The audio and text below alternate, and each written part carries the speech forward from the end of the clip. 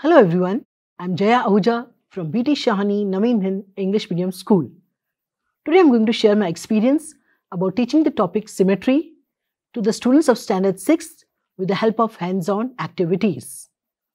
Before starting this topic, I would like to confirm whether students are aware of the terms lateral inversion, axis of symmetry, 2D and 3D objects. For this, I distributed some worksheets with half-drawn figures. I gave my students 5 minutes to complete the worksheets and pointed out to the worksheets with symmetrical shapes. For this, I appreciated the efforts of my students and I told them that we will be doing one more activity with the help of some different shapes, and for that I divided the class in a group of 2 students as per the strength of the class. For this activity, make a square, triangle, hexagon and pentagon from colored paper or newspaper. Draw the symmetric line on all polygons with the help of a pencil and a scale. Complete the following table.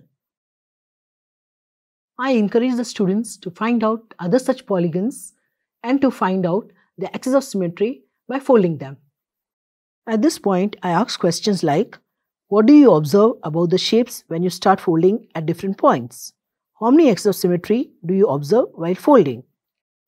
For the students who found it difficult to understand the concept, I told them to make a blob of watercolor on a piece of paper, fold the paper in the middle, press the paper, then reopen it, and then they found that the design on both the sides of the paper was identical.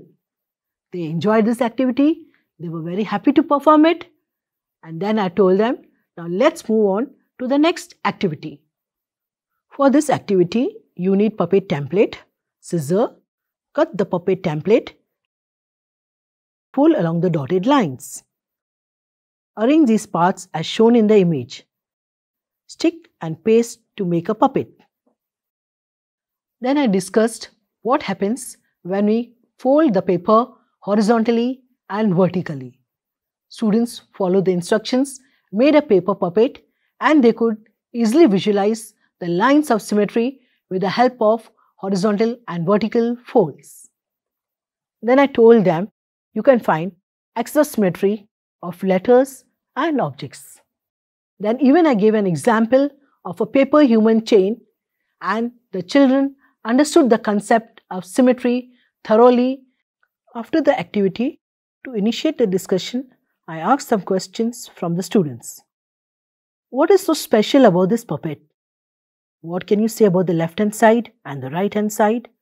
What can you say about the dotted lines at the center of the puppet? I pointed out at the axis of symmetry, and then I asked them, what can we call the horizontal line along which this figure is symmetrical? And what can we call the vertical line along which this figure is symmetrical? Students then discussed how to generate symmetrical figures with the help of axis of symmetry. I also gave them hints how to fold a figure along the axis of symmetry. This example helped the students to understand the concept of symmetry and also to visualize the axis of symmetry. You can share examples of rangoli and column designs with them and tell them to point out the lines of symmetry. This is a fun way to increase the visualization of line of symmetry. We can identify as many symmetries as possible in the given figure.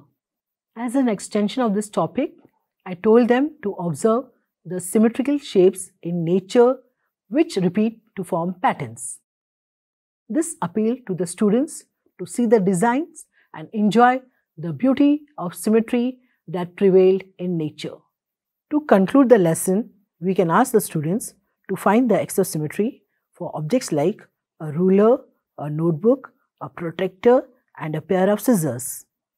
So friends, with this lesson plan, you can help your students understand symmetry and its applications in an interesting way. I hope you like the lesson. Please try out these activities and share with me. The link for the lesson plan is given in the description box. Thanks for watching.